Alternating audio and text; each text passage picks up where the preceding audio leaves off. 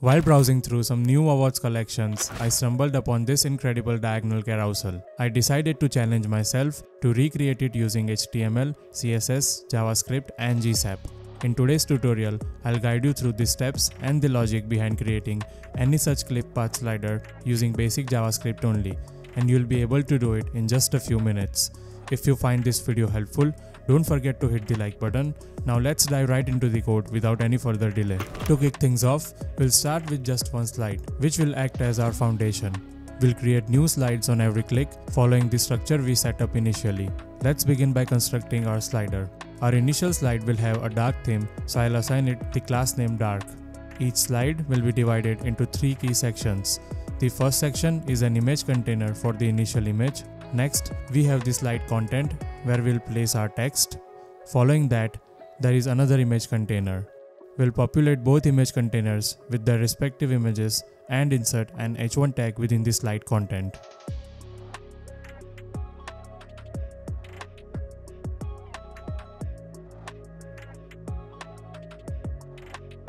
And that covers the basic setup. Now let's move on to adding some CSS to style our slides. We'll reset the margin, padding, and box sizing for all the elements to ensure a consistent layout across different browsers. For our images, we'll set them to fully cover their containers by setting their width and height to 100% and applying object fit cover. We position the slider container absolutely to fill the entire viewport, setting its width and height to 100 viewport width and 100 viewport height respectively, and giving it a natural gray background.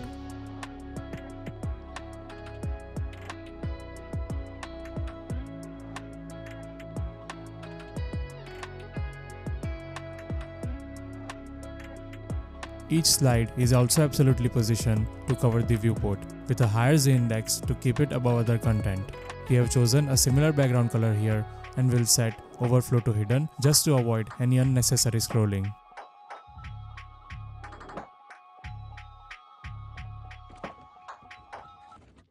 For the dark theme slides, we change the background color to black, creating a dramatic contrast.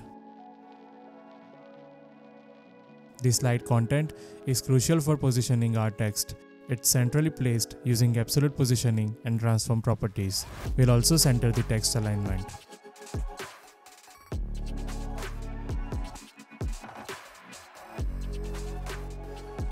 The h1 within the slide content has been styled with a specific font, greatly enlarged size, and the light font weight, with uppercase transformation for added style.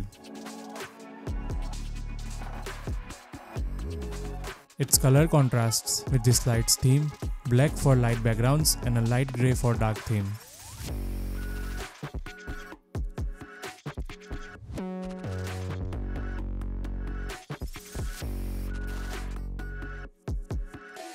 Lastly, we handle the individual slide images. These are precisely positioned and sized with added filters for the effect.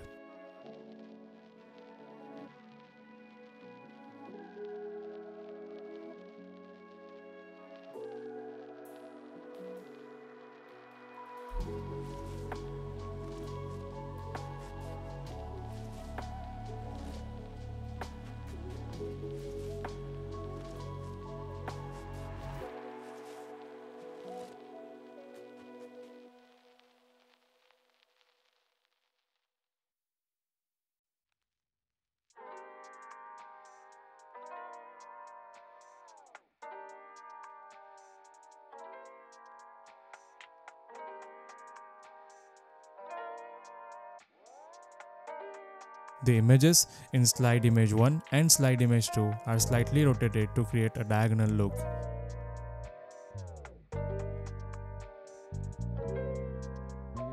And with that, our CSS setup is complete. We'll set up an event listener to wait until the HTML document is fully loaded. We'll declare an array named slider content containing slides titles. We are going to use this array to dynamically populate our slides content. We then use document.querySelector to select our slider container. ActiveSlide is a variable used to track the current slide's index. It starts at 0, which refers to the first slide. We listen for click events on the entire document. When a user clicks anywhere, we first find the currently visible slide that isn't marked as exiting. The slide theme is also determined by whether the index of active slide is odd or even, alternating between dark and light theme for varied visual effects. We also increase the active slide counter based on the number of slides we have, moving between 1 to 6.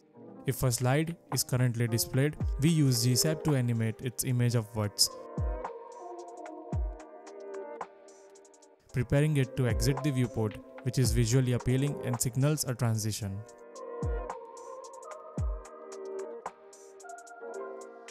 In the next part, we are focusing on how to dynamically generate and configure a new slide in our slider using JavaScript. We begin by creating a new div element which will serve as our slide container. This is done using document.createElement. We then add two classes to this new slide. Slide, which is a general class for all slides, and slide theme, which alternates between dark and light depending on the active slide index. Initially, we want our slide to be invisible and only become visible through animation. To achieve this, we set the clip path style. This CSS property clips the slide in such a way that it starts completely collapsed at the bottom of the screen. Then we prepare the first image container. We create another div for the first image and assign it the classes slide and slide_image1. Inside this container, we insert an image element. The source of the image is dynamically set to correspond with the current slide, pulling from a directory that matches the active slide number +1. We then position the image at top 100%, which means it starts just below the visible area of the slide, ready to be animated upward in the view. The image container is then appended to the main slide container. We next decide the content we want to render on this slide. So next, we create a div for the slide's content and add the class slide content. Inside this container, we dynamically insert an h1 element using inner HTML. The text for the h1 is taken from our slider content array based on the current active slide index, and it's styled with a scale of 1.5 to enhance its visibility and impact. This content container is then also appended to the slide. We also need to prepare the second image container as well. So I'll copy the first block and just update the names to create the second image container.